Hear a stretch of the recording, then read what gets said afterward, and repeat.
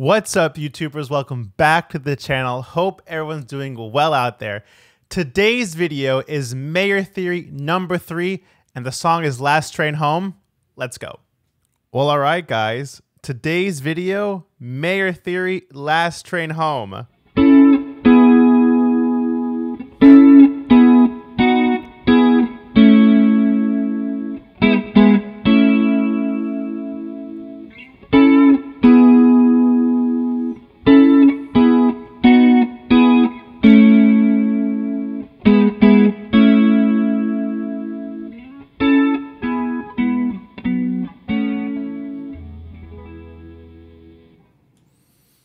What a song.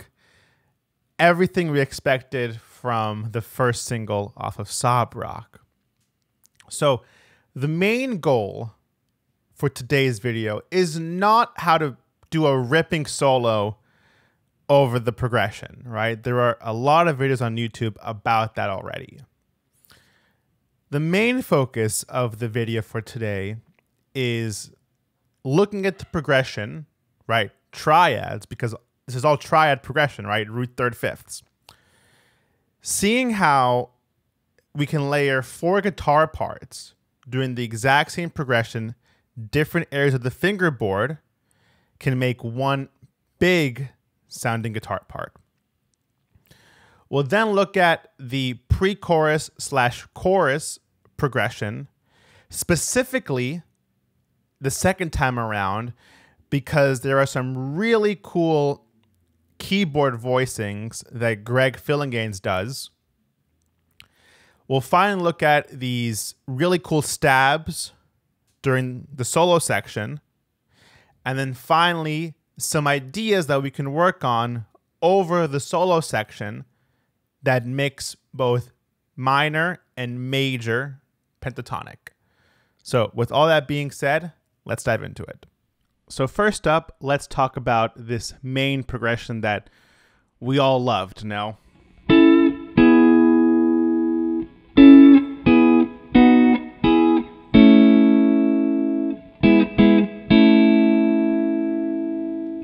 And I took the chorus off so it's clearer. A really cool thing about this progression is that it's repeating the same 3 chords, A, E, B, but doing it in a way that it descends voicings, right? Which is really, really cool.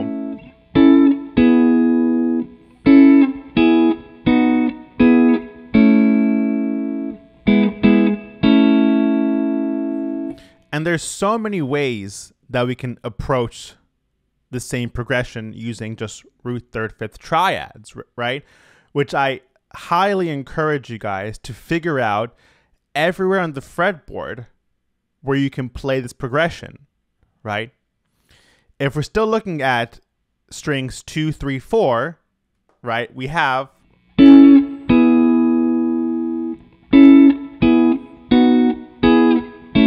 something like this, or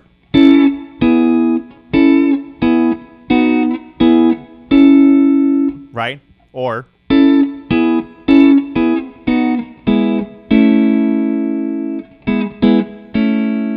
even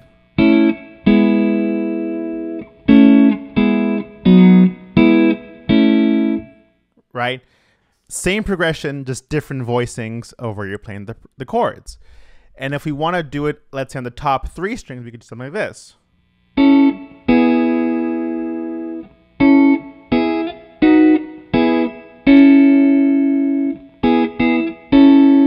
Or even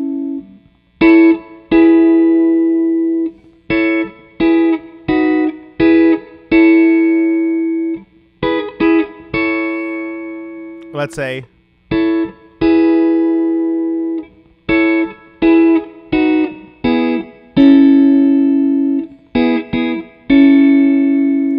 right, even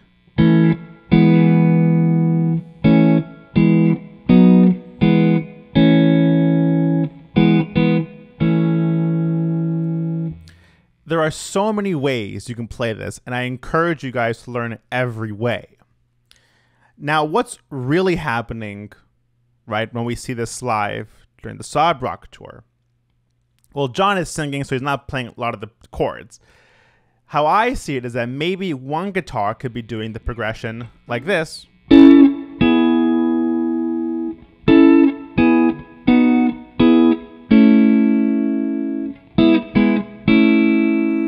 Whereas second guitar could be doing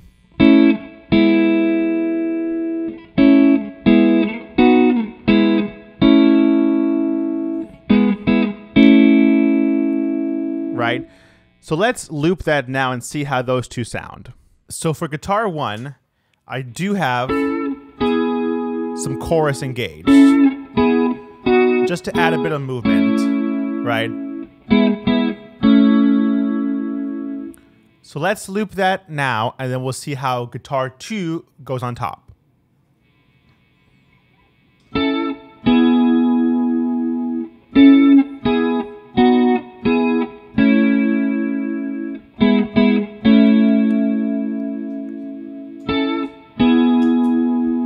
Right, there's guitar 1, guitar 2 incoming.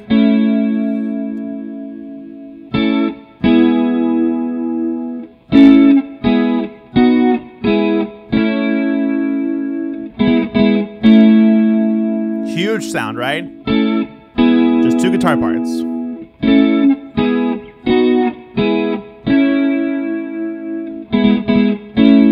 Grab a pick and strum.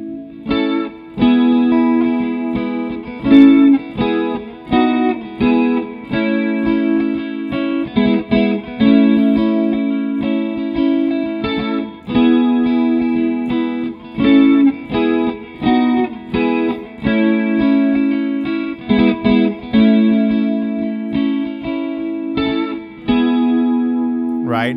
If we want to go to bridge pickup and just do single strings. Check this out.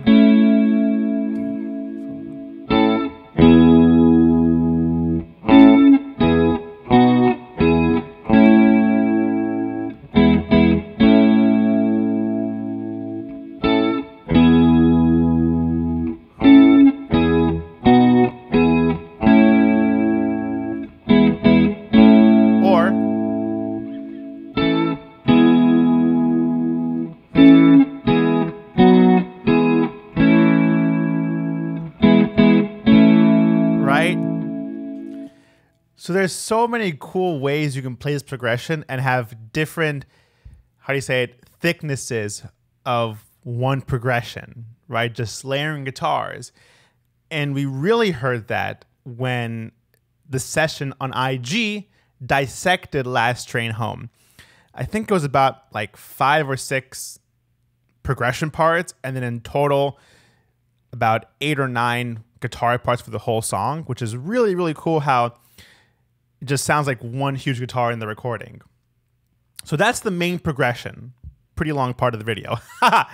Now let's take a look at the pre-chorus verse, as well as this really cool keyboard progression that Greg Fillinganes does. So let's go. So the chords for the pre-chorus / the chorus part, that's what I'm calling it at least, are as followed. Are a C sharp minor, E, A. Again, A, C sharp minor. Second time I change this to an F sharp minor. A, B, back to your main riff.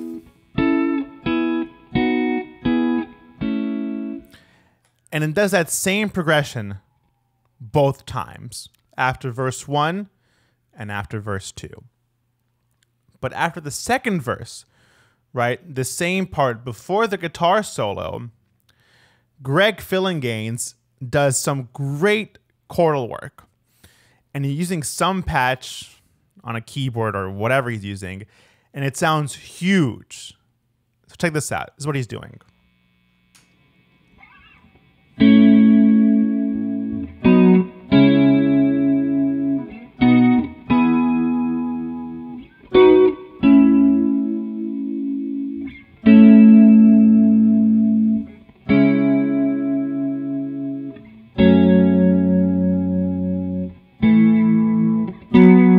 back to the riff, right? But the main area of focus is this. B triad to C sharp, B to E, B, A. So this B is almost like a passing chord for the next chord progression, which is really, really cool. So we have A,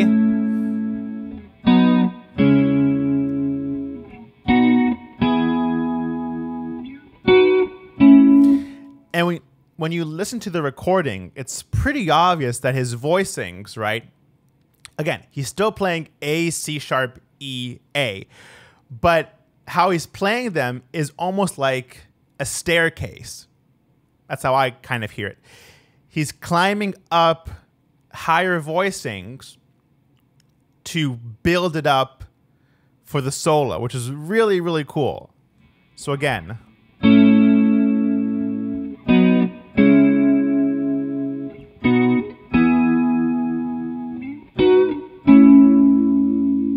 And then again, the A, C sharp, F sharp minor, A, B. So let's do a quick loop, right, with one guitar strumming the main pre-chorus chords, and then we'll play on top what Greg does. So check this out.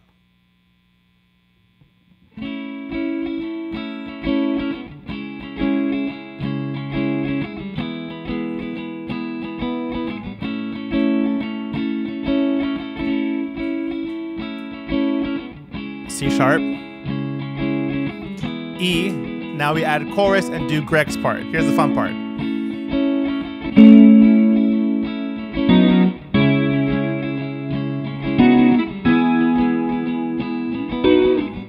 Again.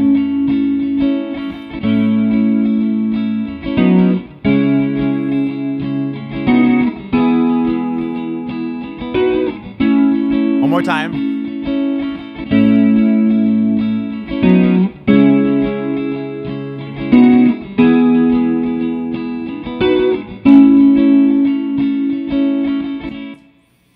That's so cool.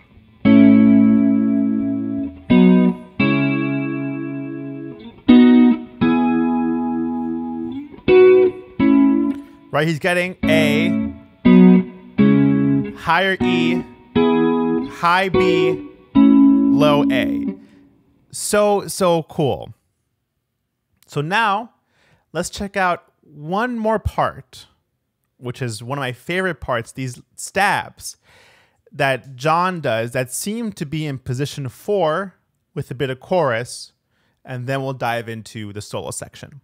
So these stabs occur right before the guitar solo when John is singing "I'm on the last train running" and "I surrender," right? And it's almost as if he's playing "and I surrender" on the guitar strumming wise. So I just recorded 3 guitar parts playing the main progression. Let's see how that sounds, and we'll add these stabs on top, right? Again, position 4 with some chorus. Let's see how it sounds.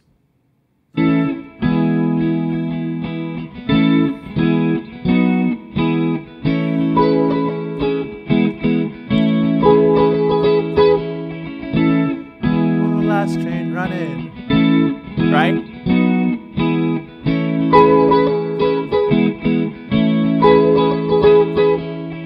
That's so cool. One more time.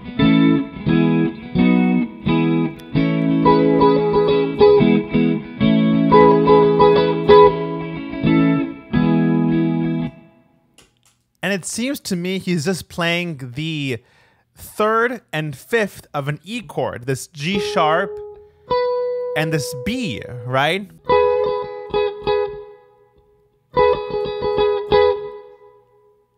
So simple, yet so cool. Over.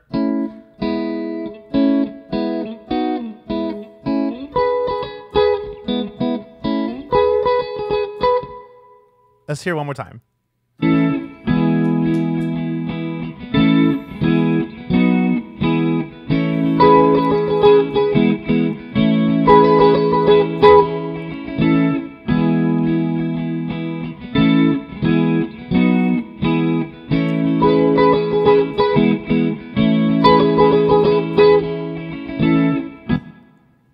such a cool hidden gem in this recording that if it wasn't for the session on IG, I don't think a lot of us would have heard that part. So now, finally, let's check out some cool soloing ideas you can do over this main progression. So for the solo section, we're still leaning on this main chord progression, right?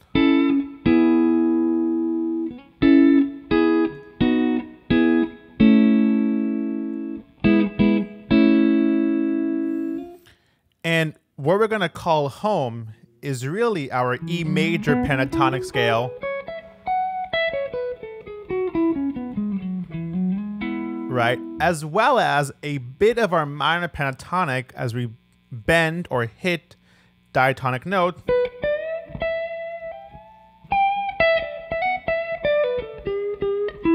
And hint at this major third degree, right?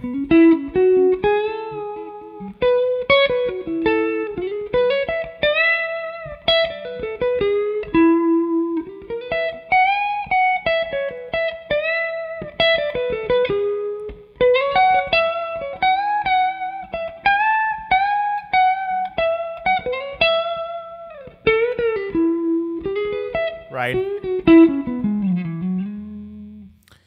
Really, E major with a hint of minor pentatonic and minor pentatonic favoring this major third degree.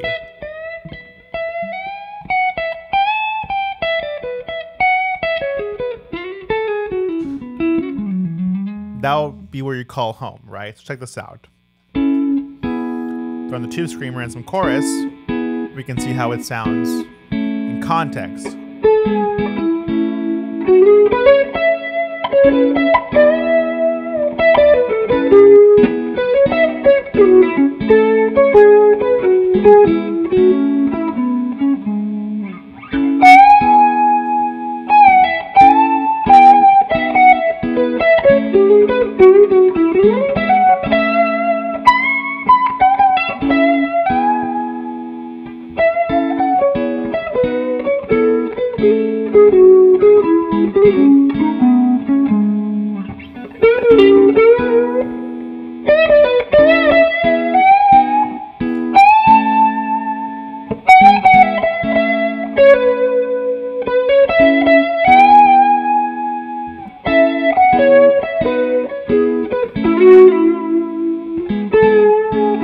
Right? Major.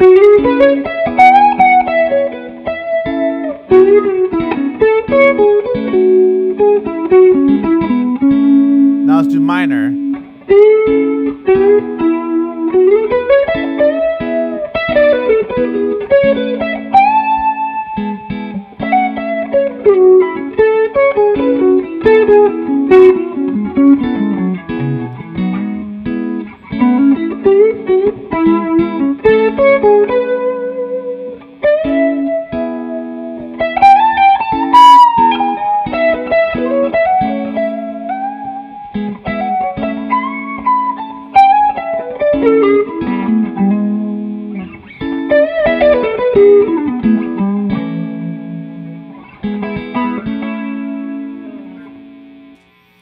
So really, your friend here is E major, right? And the very signature thing that Clapton and Mayer do really, really well is integrate some minor pentatonic feel and bends, right?